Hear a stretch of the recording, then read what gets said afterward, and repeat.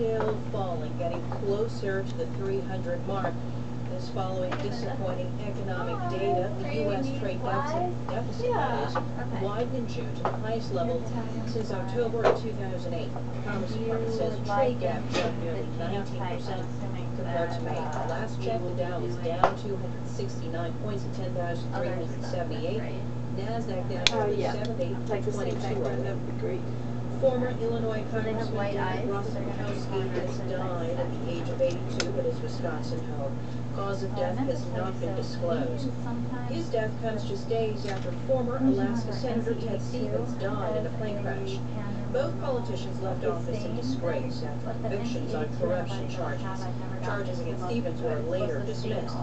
As NPR's Paul Brown reports, Rostenkowski was once a powerful chairman of the House Ways and Means Committee, a master legislative politician, and a classic Chicago politician who served 18 terms in 1995.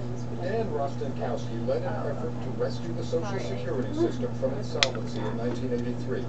He pushed to a major overhaul of the U.S. tax system in 1986, and he finally prevailed. He pleaded guilty to putting office funds to his own use and hiring people who did little or no official work. After his 1996 guilty plea, he said violent and rules were committed no crime. Maybe like, do you have like a protocol for like sometimes one person gets singled out to be held up by law enforcement as an example. Dan Rostenkowski served 17 months in prison. President Bill Clinton pardoned him in 2000 after a quiet bipartisan lobbying campaign. Paul Brown, NPR News.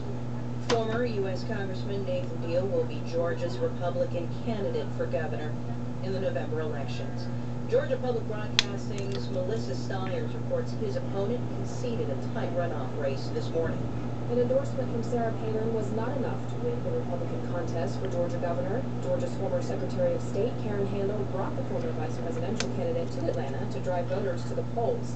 The race was so close, no winner could be declared last night. But this morning, results show Nathan Deal is a couple of thousand votes ahead, so Handel has conceded the race. She says she will give her support to Deal to unite Georgia Republicans rather than ask for a recount, as she's entitled to under Georgia law. Deal will face former